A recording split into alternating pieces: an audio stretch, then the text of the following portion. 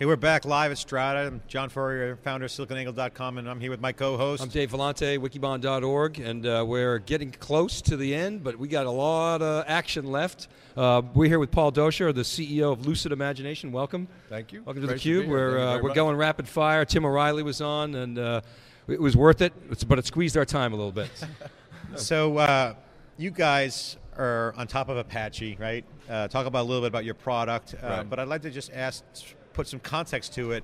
Dave and I cover the information governance market, which is the big HP. There's a lot of conversations. Autonomy is bought by HP. Yep. Search is a big part of all this real-time analytics. Oh, yes. So tell us about what you're doing right now real quick, and then we'll go and jump into some questions. Okay, so yeah, as you mentioned, Lucid Imagination is a commercial open source technology on top of Lucid Solar, which is the most broadly deployed enterprise search technology, I would suggest, in the world, but with thousands and thousands of customers and thousands of implementations. The business model for Lucid is to sell a commercial set of modules, if you will, on top of Lucid Solar that makes it more enterprise ready. So we deal with issues around security, improvements, ranking and relevancy, configuration to make the applications easier to manage. And we just recently launched, it's called LucidWorks Platform.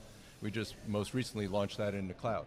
So now you can actually hook our LucidWorks technology and have full enterprise search capability into your cloud-based application. So what's the business model on your end? Because obviously this is an open source product, so Right. obviously with open source there's always the pure open source. Yep. Are you going to go like Cloudera? You do consulting around it, services? How is it? How are you guys going to The primary revenue driver is recurring license on the commercial product. Got it, okay. And we do have services and support. We do have a full support for solar, so if somebody wants to implement solar, we have, of the 20 primary committee members from Apache, we employ 7 of them. So we have a wealth of expertise inside the company of Lucid Solar, guys that actually have developed the product and are primary committers to the product. Apache has just been such a successful community over the years, going way back in the days when I was tinkering around with web servers back when the web hit the scene, but now it's so great.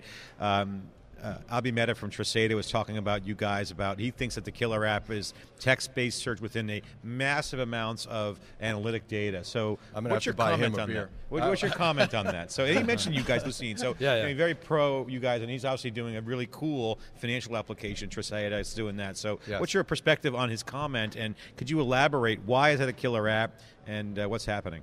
So the reason why, you're right. So first of all, they're all Apache. You take a dupe and you put Lucid Solar on top of it, and it's all inside the Apache family, which is great. But more importantly, what Lucid Solar provides is the ability to scale to the size of Hadoop. So you don't need any intermediary data sources. You don't need to ETL information out of Hadoop to get it into an intermediate data store in order to run traditional BI, technology on top of it. You can actually just run a MapReduce job, support or sponsor an index inside of Lucid Solar, and then do real-time analytics right off of that index. So it scales to the size of Hadoop. It's as adaptable and flexible as Hadoop is, and it deals with unstructured content. Because again, the paradigm that people come into these applications with is, I'm dealing with structured text or structured information, numbers. Whereas, as Gartner says, 80% or so of the information that's inside the enterprise is unstructured. And so now what we see an evolution of enterprise search where it's starting to overlap with business intelligence and starting to provide analytical applications or a platform to develop those applications where you can actually integrate structured and unstructured content within the same user interface. Can you give us an example of a use case where you can, because that was really cool, just give us an example of that application. Absolutely. So you look at a traditional customer support application.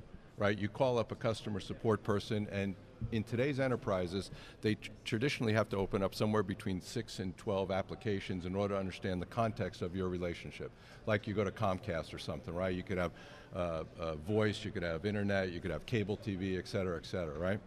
Well, when you take enterprise search technology and the ability to integrate content across the broad spectrum of the different applications that would identify a customer relationship, you can actually now take all of that and integrate it into one index, and then you build an application on top of it that actually displays all that information from a portal, and now you can do natural language query. So you can search based on the customer name, their address, their number, whatever it is that they want, and you can not only see the full and total relationship that you have, but any peculiarities, or if there's an issue with the local router or whatever, So what I think is eventually going to happen, does that answer the question in terms Yeah, of it's customer? good. And I think what's going to happen, where this is going, is there's so much volume of information now that's coming into the enterprise and into users, where you see that most of the traditional business intelligence applications are all based on a pull model. People have to know what reports they want or know what information they want. I think the volume of information is getting so big that eventually this paradigm is going to shift, and you're now going to start to see more of a push model.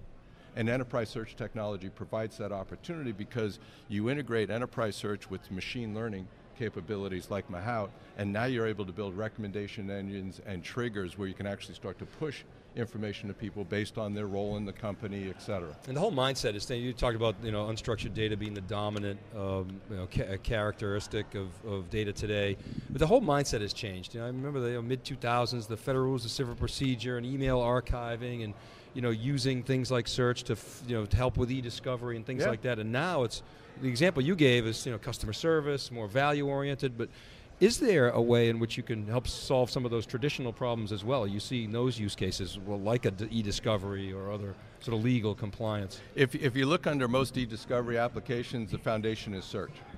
Okay, so what you do is you take a search capability, and we actually power a lot of the e-discovery ones, because at the end of the day what you're doing is you're allowing an attorney, right, or somebody to be able to query a corpus of information, whether it's legal documents or emails or whatever, and they now have to raise all the ones that are relevant to the particular case.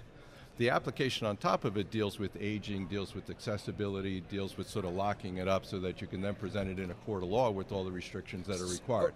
But fundamentally, it all starts with the search application. So I have a question about that, because discovery is volume driven, right? In other words, the more data I have, the more I got to pay my lawyers. Mm-hmm.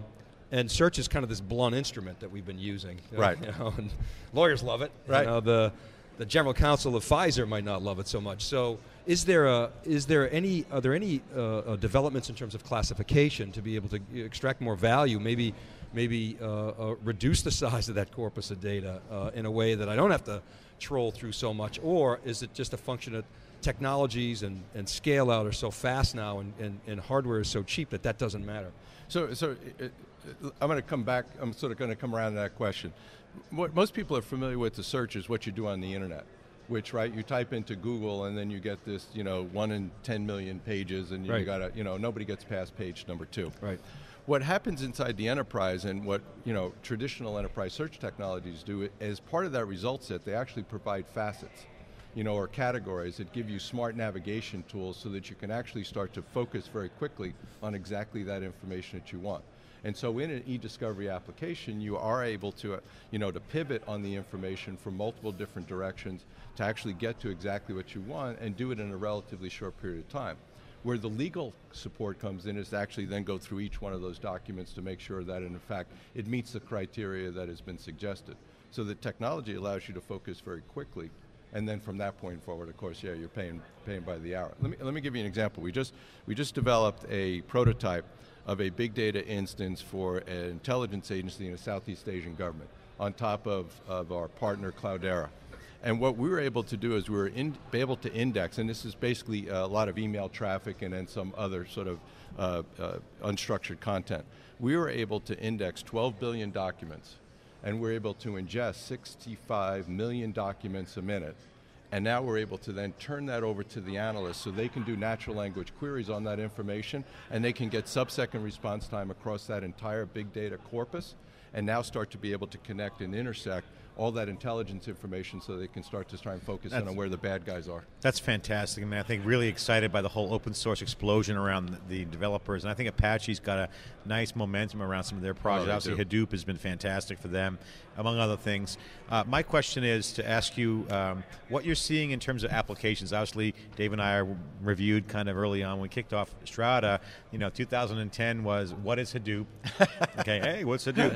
2011 was, hey, this big data stuff is a real business. It's very cool. 2012 is platform stability and application explosion, emergence of applications, variety, lifestyle applications to, big venture-backed applications, and then 2013 is where it starts raining money for the startups and for the companies and for the people that deploy big data and techniques to drive their business or change their business. So my question is, what are you seeing relative to your piece, which is search, a big part of that. Right. What kinds of applications are you seeing emerge? So independent of some of the use cases, what are the key things you're seeing? That's a trend, that's real, that's going to be a growth area. These are the kinds of apps we see demand for. So if you look across all the different verticals, so in oil and gas, there's a tremendous amount of information now, especially with fracturing, and how that's creating a different dimension as to how the oil and gas are collecting data around their pipelines. A huge application, enormous amount of information. Any kind of log capture information, whether it's your security logs, whether it's logs from your internal IT operations, whether it's, like I said, logs from oil and gas drills. In the healthcare space, patient records, patient information, tracking of medical insurance claims and things like that. It's a voluminous amount of data that gets collected. So in each individual vertical, you start to see where what used to be sort of out of the scope of reality, or the data warehouse was so huge that it was really impractical.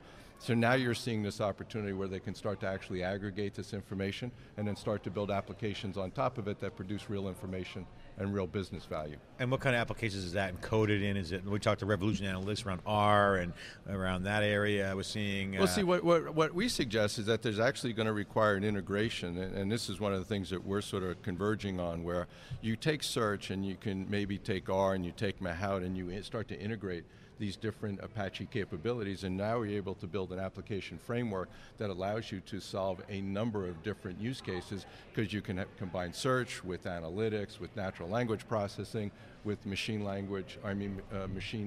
knowledgeable recommendation engines.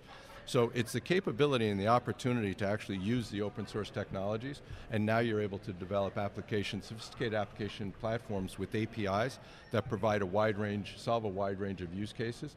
And you can do everything from dashboards to just straight lists. It depends on what the interface needs to be. So what's the most exciting thing that's getting you jazzed up right now, in terms of obviously within your business, but outside of your business, on top of your business and around you?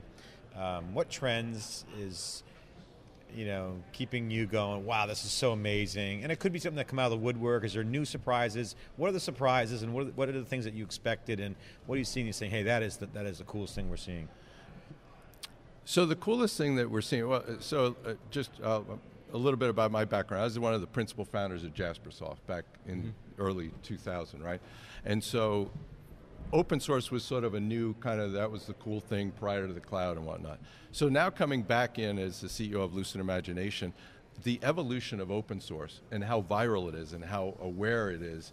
And I think one of the analysts did a survey recently where 75% of the global 2000 use open source in some way, shape, or form, and Lucid Solar are in the top 5 of the ones that they use to build applications. What are the other 25%? Yeah. I wasn't listening to those. So to be in the top 5, and have that kind of reach, and that's the thing where you see such a huge adoption, and with budgets being constricted and IT departments putting more and more pressure on it, just the opportunity to continue to use open source, I think, is extremely exciting, and it's becoming even more. There was so much concern about the licensing, and all that stuff is all gone now. Talk about the entrepreneurship side of it, okay? Because you mentioned startup, and that's really cool. Obviously, now it's a different world now than it was 2000, even then, right? So, the data entrepreneur out there, what's your advice to them? I mean, obviously you've been through the old way and now the kind of the modern way, and there's going to be an ultra modern way around the corner. A whole new generation of developers and entrepreneurs are coming out. What's your advice for them? Learn statistics. Math. Go back and study stats. Go back and study math and study statistics and study how to. I heard a little bit of what Tim was talking about. It's the understanding of how to develop interesting algorithms to solve business problems, and then your ability to test those. I think is going to be where it's going to be an absolutely revolutionary way. Now that you can amass so much data in one place and actually, capture it into a data source that allows you to manipulate it, it's going to be, how do you intelligently then manage that, and then how do you actually produce real results from it? And I guess, I don't know, but that would be my guess if I knew statistics. Yeah, well, and with all that data, the algorithms can maybe be a little simpler than they have been historically. But probably so. So I had a question for you. What do you think of the Endeca deal? Endeca Oracle. The phone been ringing off the hook since then? No. I love that kind of stuff. Oh, of course you would, right? It just creates not only does it set the comps in the market, right? I mean, that's fantastic, but it creates this huge vacuum. You know, where still as an independent company with the kind of user population that we have it's phenomenal. That's like a new chapter now. Okay, it really is. We're now, and I think what it does, it sort of cleared the way with the old enterprise search paradigm. Yeah. And now, as I said, enterprise search is evolving and sort of starting to overlap more with the business intelligence space. And I just see more and more opportunity for us to expand our reach in the enterprise and to really provide some really value and mission critical applications across all the different verticals. So I think it was fantastic. I mean, you look at autonomy, it's the same way. Indecta was a great one. You know, Microsoft when they bought Fast. Yeah. I mean, the multiples on that are fantastic. So I'm trying to drive our company as hard and as fast as I can. Where are you guys located? We're located right here in Redwood City. Okay, great. We'll have to come by and see you there because we need your advice on our data project. We have a huge HBase backend little app here that we built. I got a company that can help you with that. And we need to get some search, and we got to work on some coding, and we need some advice. So we might come by and knock on your door and it'd be a pleasure. And chat further. It'd be a pleasure. Paul, thank you for your time. Paul, great meeting you. Nice to meet you. Thank you very much. Real-time search is a killer app right here. Apache has it all. You guys are doing great. Lucid Imagination, great business model. Open source again. Open source is really on its third generation, Dave. I mean, we were first generation, then you had the second generation, now a whole new generation of open source. It's really exciting. Virtualization, open source, Flash, big data. These are the enables, cloud, mobile, and social. We'll be right back with our next guest. Watch these